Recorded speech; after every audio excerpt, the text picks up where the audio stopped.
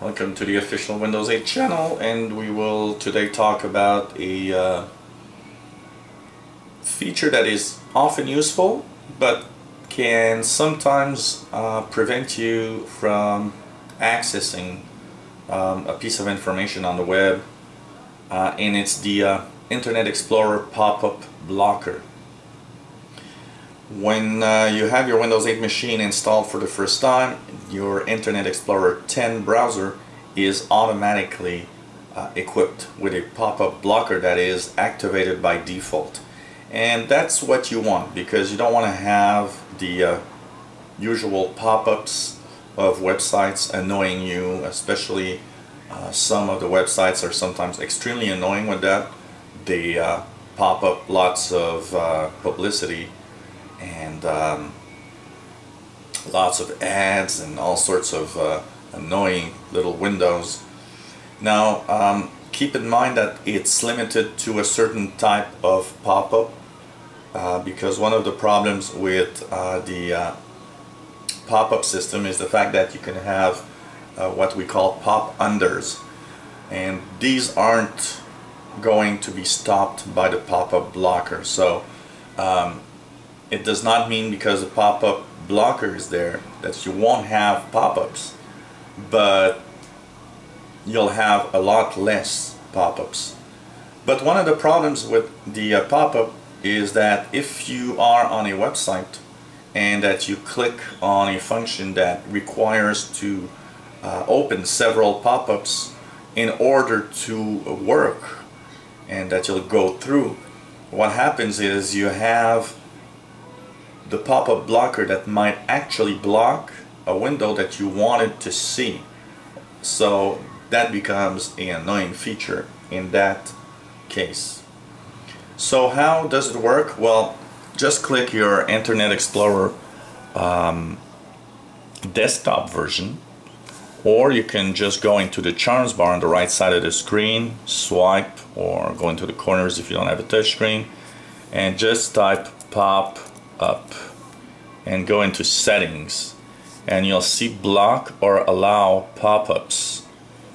So either you go there and it's going to bring you to the desktop version of Internet Explorer, or you go into the pinwheel on the top right, go into Internet Options and click on Privacy, and here you'll have the 2/3 of the window, I would say, down, a little check mark that says turn on pop-up blocker. And you also have settings. So first of all, if you want to turn it off, you just take out the check mark, you click apply at the bottom, and your pop-up blocker is always off. I don't suggest that. I think it's a bad idea to actually take out the turn on the pop-up blocker. What you might want to do instead is go into settings. So if a website is blocked by the pop-up blocker, here you can add the address of a website where the pop-ups are always going to be allowed. That's probably the best way to manage your pop-up problems on some websites. So add the URL of the website you want the pop-ups. For example, if I would like to have pop-ups from Facebook, I type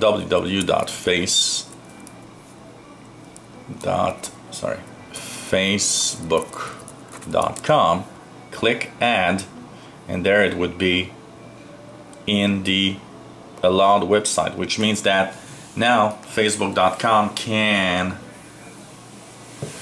show pop-ups, and they're gonna really pop up in my window if they were blocked before.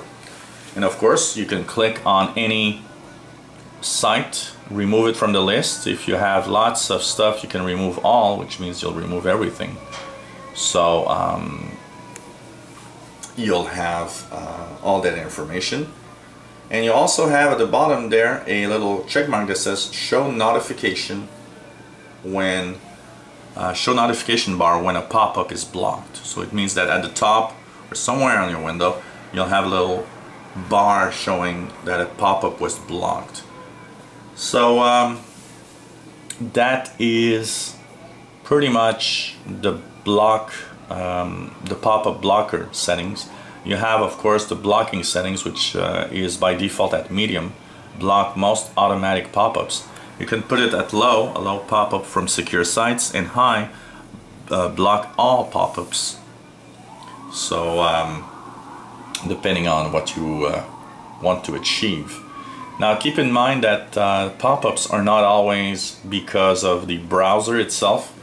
If you have malware installed, you might have pop-ups of ads that won't be blocked here because they're not coming from the browser itself, but they are kind of turned on, or they show up because of the settings, because of the malware software in your computer.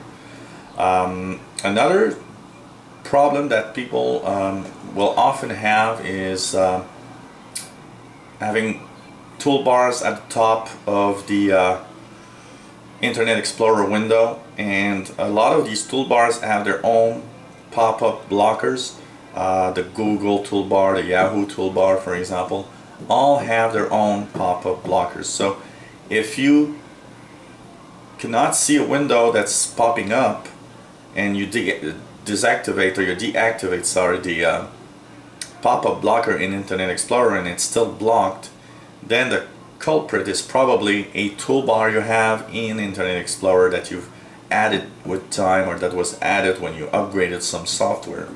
So be careful with that, because it can happen. I've seen many cases of people telling me, well, okay, well, I can't access my web account for the bank because it pops up a security window that never shows up, and so it doesn't want to work, and often it's blocked by one of those toolbars. So be careful with that also. Hope it helped. If you enjoy our videos, subscribe to our channel and you'll be informed when new videos are online. It's a great way to know when we have new videos. And if you have a Windows 8 machine, it's a great way to keep in touch. If you have any comments, questions, let us know. Maybe you have a feature of Windows you'd like us to talk about that we haven't mentioned yet, and you want us to make a video out of it, then you'll be helping others at the same time, which is pretty cool. So hey, let us know, and hope that you enjoy our videos and that you'll come back to the official Windows 8 channel. Bye-bye.